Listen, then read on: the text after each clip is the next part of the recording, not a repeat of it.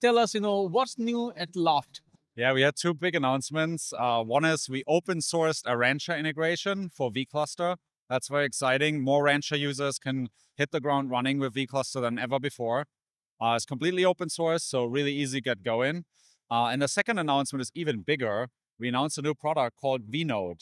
We've been virtualizing Kubernetes with vCluster since 2021 for quite some time now. We've become really the multi-tenancy experts in the Kubernetes space, and we've seen a lot of people ask for, how do we do hard level, node level, harder level multi-tenancy beyond control plane isolation.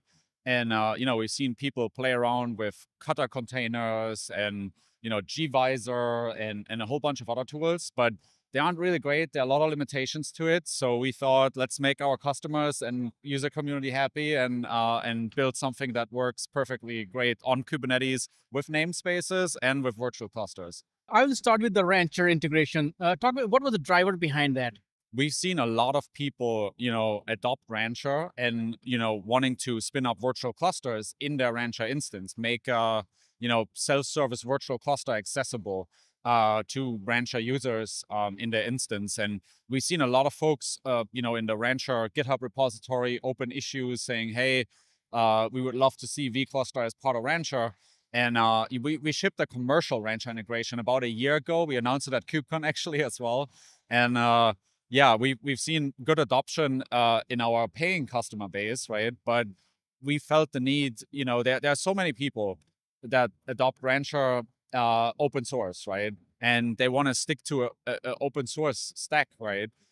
So we thought, more vCluster in the world is better. So let's just open source this Rancher integration, right? We actually re-architected it to make it even better integrated in Rancher.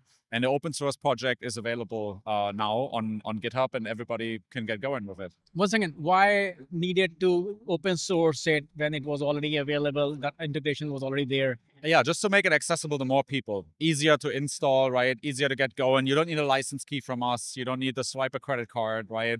You can just get going and hit the ground running, right? And ultimately, we believe, people are spinning up vCluster open source without us as well, right? And sometimes we find out, they knock on our door after they've already created 500 virtual clusters on their own, right?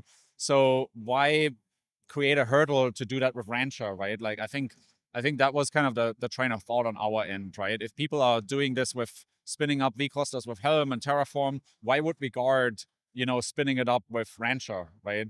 As long as it's open source vCluster, people should be able to create it in any environment, right?